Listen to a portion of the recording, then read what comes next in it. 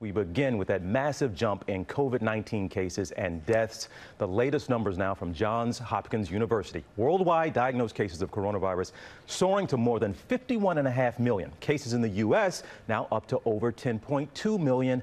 And at least 239,000 American lives lost. But the number we've been focusing so much on, the daily number, 130+ thousand we had just the other day. Exactly. And that's just, we're going the wrong direction. We certainly are. And so, yes, with all of these numbers rising, we do want some good news. And there has been some promising news as it pertains to vaccines. So give us a sense, as we're waiting to get FDA authorization, what are the criteria that scientists are looking at to push these vaccines ahead? So imminently, in the next couple of weeks, we think that at least one vaccine developer will be approaching the FDA for emergency use authorization. So let's go through what the ideal vaccine characteristics would be. Of course, safety and efficacy, number one. They will be looking at that first and foremost. And then the ideal vaccine will have long-lasting protection. What does that mean? At least 1 season or 1 year.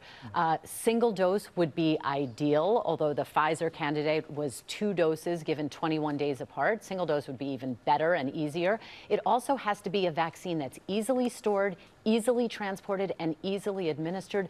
Doesn't have to be stored at incredibly cold temperatures or transported that way. And of course, produced quickly and in massive quantities, not just for the population here in the United States, but worldwide. Quickly, large quantities. This is being done at breakneck record speed, even. A lot of concerns about safety. So what's the FDA has got our back on this? There are, and I've been in touch with the FDA, both Commissioner Dr. Stephen Hahn and the head of the FDA Vaccine Development Region. They have told me that they will be making this decision for a vaccine or vaccines based on, quote, undistracted science. So safety will come first.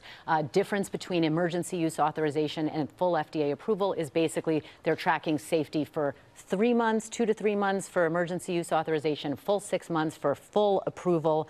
The bar is set high, you guys. They are not going to compromise or rush approval if this vaccine is not safe. That should make us all feel better, right? All right, Dr. Ashton, thank you. Well, hey there, GMA fans. Robin Roberts here. Thanks for checking out our YouTube channel. Lots of great stuff here. So go on, click the subscribe button right over here to get more of awesome videos and content from GMA every day, anytime. We thank you for watching, and we'll see you in the morning on GMA.